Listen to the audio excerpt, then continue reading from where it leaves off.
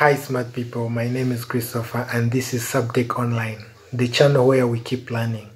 Today I'm going to share with you reviews on visualization of data in Google Data Studio. These principles will apply to all visualization tools. If you find my videos helpful and interesting, please consider subscribing. Let's begin.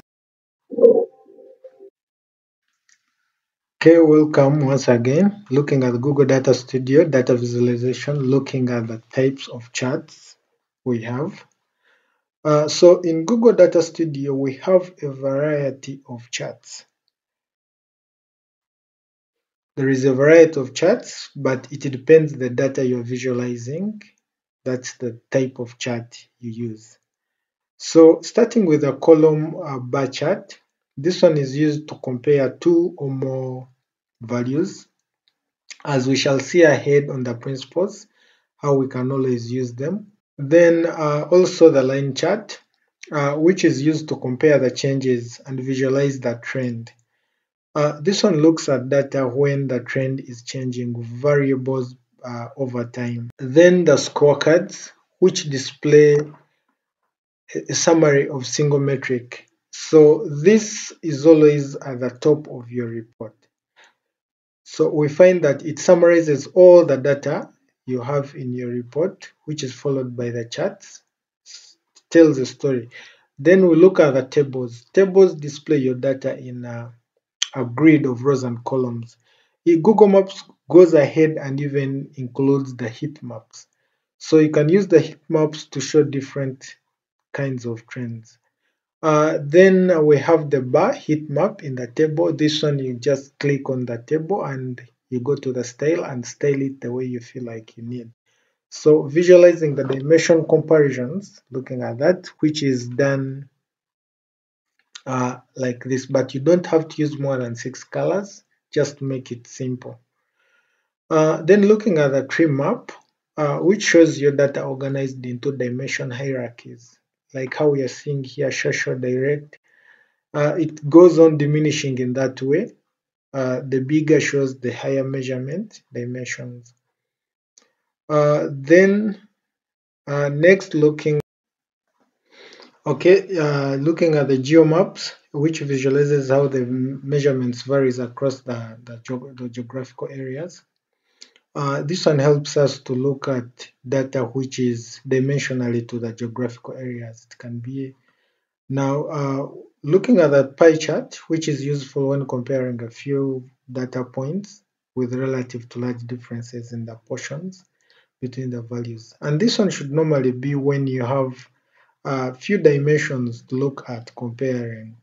If it is too much like how we are looking at this in the picture, it should be used in the bar chart or in something related to that. Then we have the bullet chart, which gives us a way to quickly see how we hit our performing targets. So you have a target and it will always help you to benchmark on your targets. If it is hit, how much percentage you have.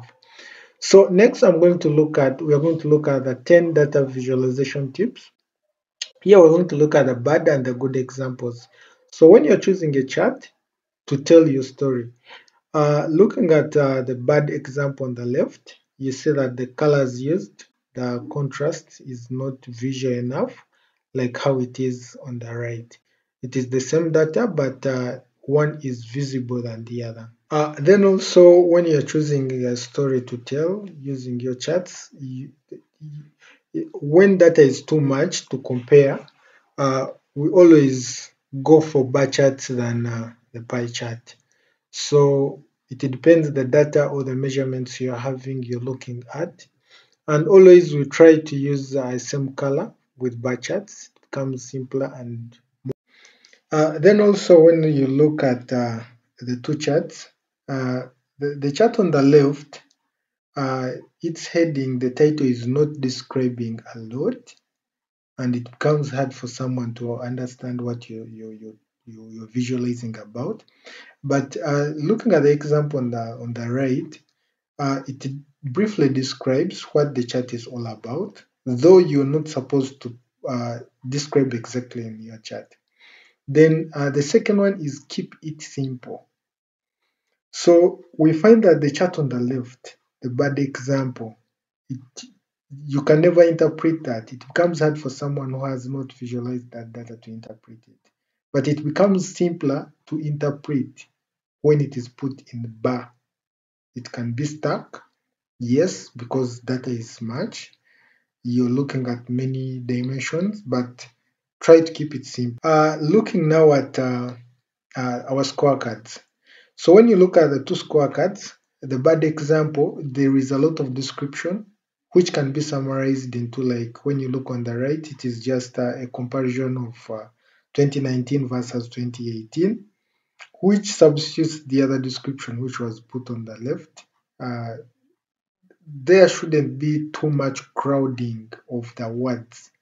So make sure that the dimensions of the scorecards are the same.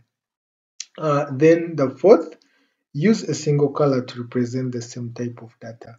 So when you look at the iOS, the two comparisons done, the iOS and Android, we are just using the same color to describe the Android and iOS different than how it is described on the left. You find that there are too much colors, which becomes hard for someone to interpret.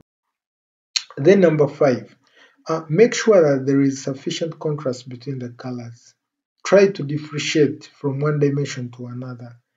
It becomes it becomes visual when there is a difference in contrast. So when you look at the good example, the contrast is linear and visual than how it is on the left side. So try to make sure that there is sufficient of contrast, though you have used one color. Then number six, don't use more than six colors in a single layout. That one you should take it, never use many colors. Use labels but don't over label. So when you look at the crowded chart on the left, it is over crowded because of the labels. So there you don't need to include the labels. Just include the table below to represent the data. But the good example is on the right. Just make it visual, but don't include the labels. You can include the labels on another portion of table than including them in the chart itself. Still the same when you look at these two bar charts, it becomes a good example on the right, including the labels. Okay, number eight, you add hierarchy to your data. There is when you're making pages, you'll add pages on your report. Make sure that they are in that hierarchy, such that if it is a summary, it comes on top, then the other details move to the other pages.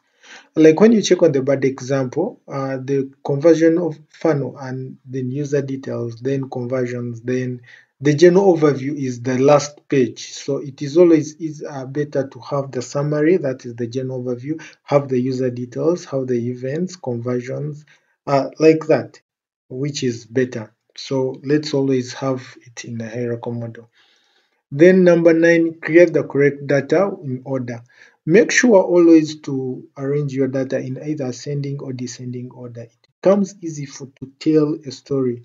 Like when you look at a good example, it becomes easy for you to tell that Samsung has always the most sessions than on the left side. So let's always arrange our data either in descending or ascending order, such that it is easily used to tell a story. Then last but not least, keep the charts and the graph headers simple and to the point. So when you check our two graphs, on the left there is a lot of description. Then we should avoid to use static labels like how you see on the bad example, because every time you generate a report, you will have to go back and change. So let's try to be neat on the headings. So the good example is just on point. The heading is brief and explaining what is taking place to the graph. Thank you. Please consider subscribing if you find the video helpful to you.